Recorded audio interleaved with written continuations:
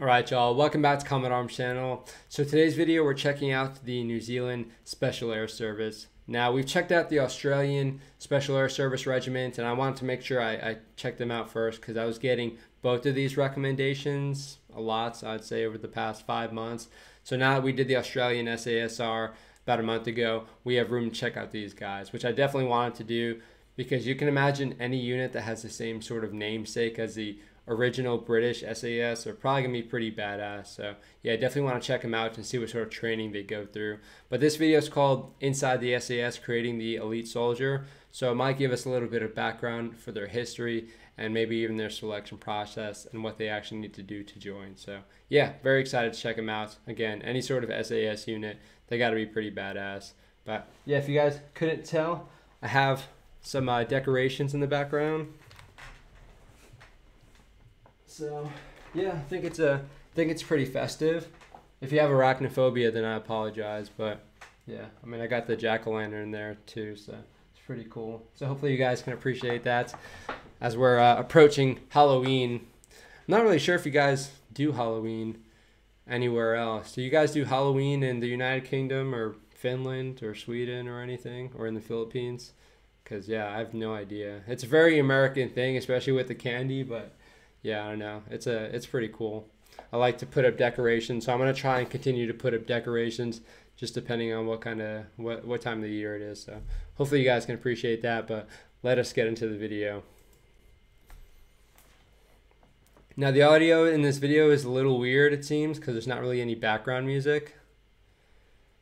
But it seems Special Operation Forces, badass. of which the New Zealand SAS is a component of, provide government with options to deploy in any number of contexts and mission types that are beyond the normal capabilities of a conventional force. Yep.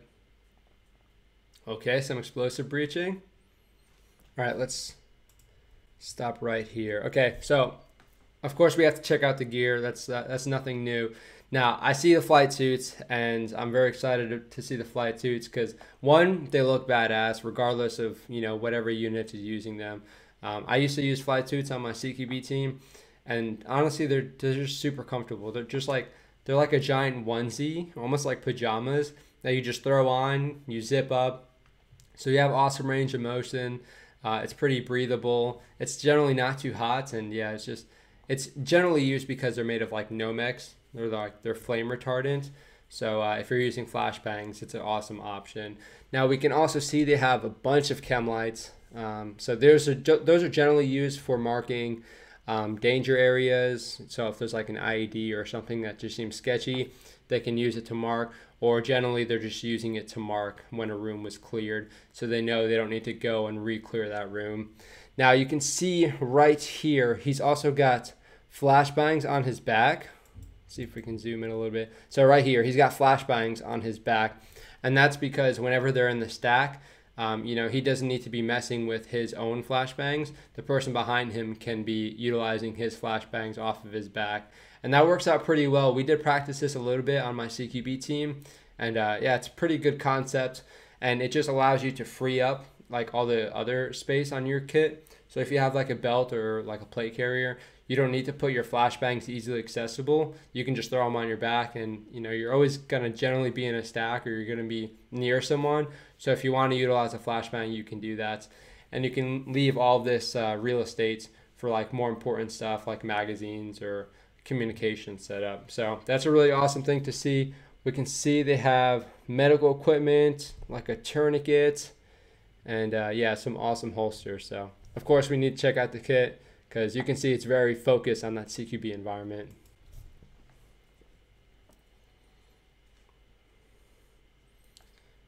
Yeah, that looks like a lot of fun.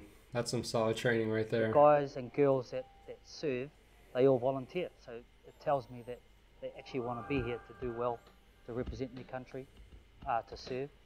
For me, it's a long burning desire, so makes sense. Quite proud to be here right now. Yeah, you definitely want people who really want to be in that unit.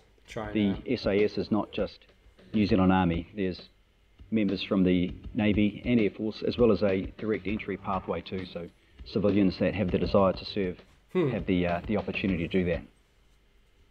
Okay. There's guys from all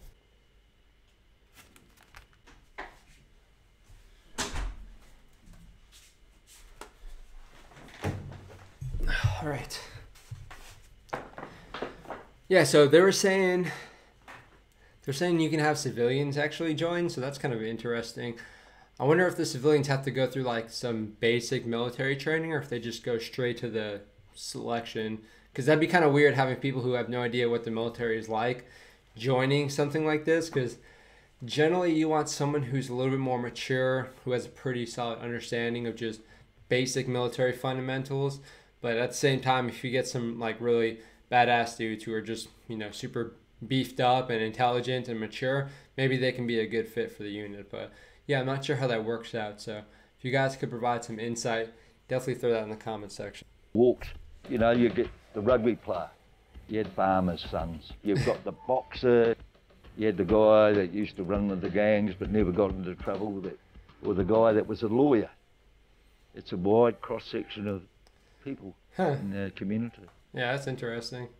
Again, you do want that wide variety because it helps the unit out for sure. I wonder where this memorial is located.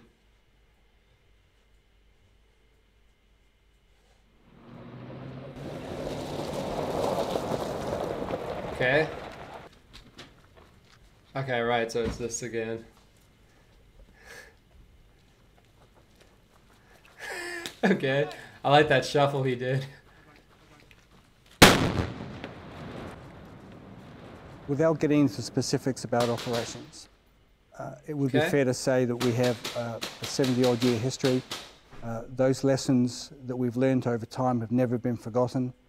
They provide us with the baseline, the building blocks for us to continue to improve on. Right. So about 70 years, that's about 1950s, 1940s. So yeah, that's pretty old. I'm not really sure if these guys were made out of necessity based off of some conflict that was going on, but I'm not really sure what New Zealand, I'm not really sure what you know, role they took in like World War II or Korean War or anything after that, or if they had any additional conflicts that I'm not aware of. So if you guys could provide a little bit of history or context for why these guys might have been formed, then definitely put that in the comment section, because I don't really know that much about New Zealand. I just basically know where they're located geographically, and yeah, sort of like what their culture is like. But yeah, that'd be cool to know, especially when you're talking about the military. They were sort of saying that, you know, they had lessons learned over time and they were able to adapt over that. But yeah, a country's conflicts and their history will definitely shape their military. Pretty much all of the training is based on real operational experiences, some of which have been learnt the hard way. Things aren't done for no reason, they're done for a reason because something happened. Yeah, that's a nice level that shoot house. That they put us through is more designed to allow us to think when the pressure is on, and then to come up with an option to obviously move through that situation. Wow, okay, their kit setup is awesome. They have like really solid pouches. You can see he's also got Nomex flight gloves. So again, Nomex is just one of those things, if you're working with flashbangs, it's nice to have a lot of flame retardant materials. And those Nomex flight gloves, they're not really that durable, but they do provide a pretty solid range of motion. And you don't really need a whole lot of like really thick material on your gloves if you're doing CQB so much, because that's normally for like a little bit of rougher terrain and everything. So yeah, their kit looks really, really solid. It's really cool to check out. But again, the shoot house just looks incredible. Of course, when you're talking about the Special Air Service, they should be getting the state-of-the-art equipment and facilities to train with. When you look at accidents within sort of the training regime, I think you need to understand and appreciate just what they do. Now, what we're talking about here is big boys rules. As a former All Black captain once said, we're not here playing tiddlywinks. So in order to reach that standard, SAS and the Special Operations Forces apply training techniques which have an element of risk about them. So we're talking about operating with live rounds, parachuting, swimming, rock climbing buildings, jumping out of aircraft. Right. So what he's saying is really important, and a lot of people, especially civilians, can't really appreciate it that much. because you know there are a bunch of training accidents all over the place, and they happen all the time. And you'll see it's mainly with units who have a dangerous mission, whether it be infantry or combat arms or special forces.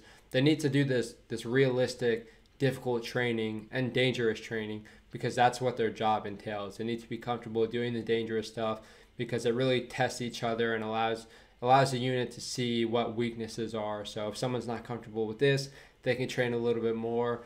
And yeah, you get to sort of see what everyone's strengths and weaknesses are. And again, it just allows everyone to sort of, you know, strengthen all those weaknesses that they have, or at least get comfortable with what they're doing. Like me personally, I have a huge fear of heights, or I used to have a much bigger fear of heights, but as I started doing rappelling and all this stuff, I sort of got used to it. But you need to do that dangerous, stressful training to get used to it. Of course, some people are going to be totally fine with jumping out of airplanes or rappelling out of helicopters, and they're not going to be, you know, freaked out about the heights. But yeah, you definitely want to make sure you do that sort of stress inoculation, just to make sure everybody knows how to deal with it and how they respond to the training. Nice rifle.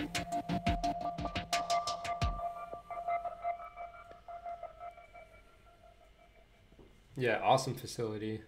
Looks like a lot of fun. This is my little home away from home, my man cave if you like. I just come in here occasionally now, and I've just got all the stuff that I've collected over the years of my service. It's 20 years, and I filled up this whole double garage, and I call it my bunker. You know, we've got things like the old towels we used to use in those days in the jungle, wrapped around your neck, you know. Oh, I've seen a lot of selections and taken a lot of selections. I've seen guys, you know, staggering and falling over and basically pretty much crawling across that last piece. I've seen heartbreaking guys breaking down in tears. For simple terms, they haven't got the right stuff. But that's not their fault. It's just their makeup. Yeah. Nice. Some people like have that. it, some people don't. Total focus. If you haven't got that, you're not there. Yeah. One of the richest set of conversations that we ask at the beginning of an SA selection cycle is, why do you want to be here? What is your motivation to be here? One of the most commonly reported motivation to join a unit is something along the lines of being useful or being able to contribute. They perceive that the unit will be something that can help challenge them in a meaningful way. It will be an environment where they can fulfill the desire to contribute to others, to New Zealand, to the world, as well as... Yeah, so you definitely, I kind of cut her off there, but what she said was really important. Like you want people, and you're going to see people who really want to challenge themselves going into selections or units like this, because you know, with the volunteer military, you know, people generally want to be doing what they're doing. Like, especially now for me in the U.S. Army infantry and being Marine infantry, you have volunteers. So you have people who generally understand what the job's going to be like, and they joined it for a reason, whether it be to make a purpose or just do something badass or get the benefits. They join that job for a reason, and they know exactly what they're getting into generally. So they need to have that understanding. And when you're talking about special operations, you want people who are going to challenge themselves even more. So people who go to these selections are people who, you know, that they've done everything that they wanted to do in their previous unit, and now they want to challenge themselves because they want to do something more than what they were doing previously. And that's generally what you'll be seeing with people who go to these selections. And it makes a lot of sense, and I can appreciate that mindset of wanting to do more, because there's always more you can do. And especially when you have try-hard people, you know, they're just going to want to do as much as possible. And I can appreciate that mindset. That's an awesome mindset. As a place where they can develop their capabilities. The mental attitude comes through our ethos and values. There's reminders every day of how we pursue excellence around our organisation, that we don't have to be aptly trained technically, but the vision of pursuing excellence is pretty much how we drive the level of our training. It's a good point. So we are a operationally ready organisation that, on bequest to the government, can deploy at short notices on a variety of operations. Yep. Nice range. do we know everything that the SAS does or has done in the past? There probably is a little bit more that goes on. They're relatively sort of quiet when it comes to talking about what they do. And they leave that to the politicians to talk about. I like how you threw that in there. But yeah, for sure, especially when you're talking about special operations, and the SAS in general are going to be like your top tier special operations.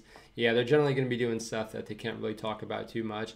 But at the same time, people who sort of join this occupation or these units are people that don't really want to talk about what they're doing, because they have a certain respect for their job, and they have a sort of respect for, you know, what they do and what their buddies do, and how hard it is. And they don't want to be voicing this all the time to all these different people just so they can sort of inflate their ego. Because you can imagine the people who join units like this don't really have that ego. They do it for like selfless service. They do it for a reason that's bigger than themselves. So they're not really all about that publicity most of the time.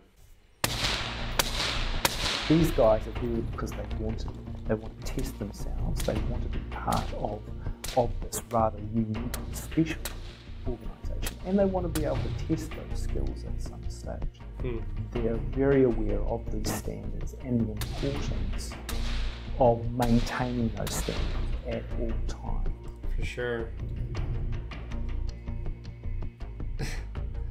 That looks like a lot of fun, dude. That range especially looks so clean and so fun. Hopefully it has some pretty good ventilation so they're not getting like lead poisoning. But yeah, that looks like a lot of fun. And I'm glad these guys have some solid facilities, because you can imagine they're definitely the people that deserve it the most when you're talking about the Special Air Service. So very cool, very awesome recommendation. I couldn't find too many videos about the New Zealand SAS. But if there are any videos out there that sort of go over any of their operations, definitely feel free to throw them in the comment section if you guys can find any of those, because it'd be cool to see what these guys have done previously, at least things that have been brought to the public's eye. But yeah, very, very cool. Again, when you're talking about the SAS, you can imagine the unit's going to be badass. But yeah, it was awesome checking out their gear. Their gear was very akin to what I was using previously on my CQB team, and it makes a lot of sense. You can imagine they're pretty professional, and their kit's going to be designed for what they need and not really anything too crazy. But yeah, a lot of fun to check out. I hope you guys enjoyed the video. Let me know what you think in the comment section regardless. If you know anything about the New Zealand SAS, any of their operations, if you worked with them, feel free to throw that in the comment section, because yeah, these guys are awesome. I'd like to know a little bit more about their sort of lineage and their history. But yeah, I hope you guys enjoyed the video. Very cool to check out. But that is it for this one. So I'll see y'all in the next one.